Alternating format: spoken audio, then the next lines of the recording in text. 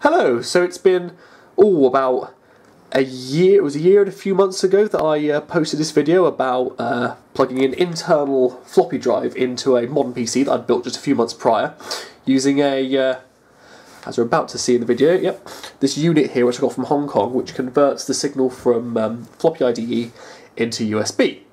Now, I tried it on Windows 10, and it came up, but I wasn't able to get it to read the floppy properly. So since then, I've made a few adjustments, and hopefully you should be reading a floppy disk today. So as we come down here, we find the floppy drive is still in place. As you can notice, the light is on constantly. The reason for that seems to be that that's what Linux does with it. Windows 10 doesn't do that to it. And the main difference is you're probably going to see lights immediately, but still plugging in the same unit. I've actually, believe it or not, I've fixed the cables up a little bit. Before the floppy was attached to the USB was attached to a USB extender which was going out of this panel here and plugging into the back. Since then I've routed it through the back of the case itself, and it is coming out of the case hole there and plugging in. So it's a little bit more contained, a little bit neater. So last time I tested this, it didn't quite work, and we were trying out testing it on Windows 10. Now what we'll find is this is I'm dual booting Windows of Linux. This is Ubuntu Gnome 17.04, and as you can see, similar specs on basically everything as before. The only real difference is I've added some more hard drives. And so file manager I've got up here is Nemo. I decided to replace the default Nautilus with Nemo because I prefer it. We can see in the devices that it is already registering the floppy drive. Now, this is floppy disk, but that's just searching for one. It's not actually got one in at the moment. And so to test it, I had to give back those piano books that came with the floppy drives to my uni library, but I have this beast.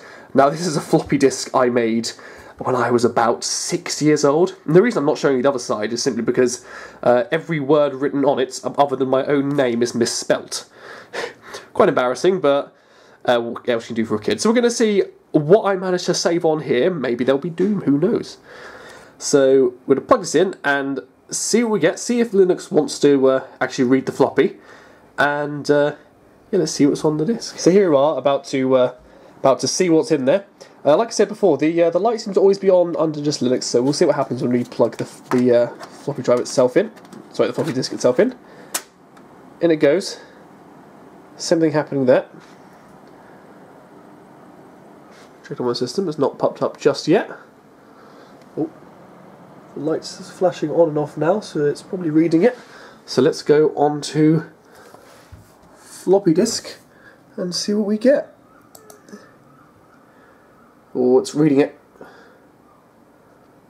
And, oh, system volume information. It looks like I've managed to, either it's corrupted, which I don't think it has, or in my youth I managed to not actually write anything to it. But this is still good news. I can now have something to read and write floppy disks off.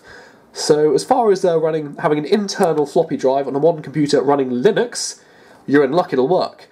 Windows 10 seems to need a bit more work. I'm trying to work that one out.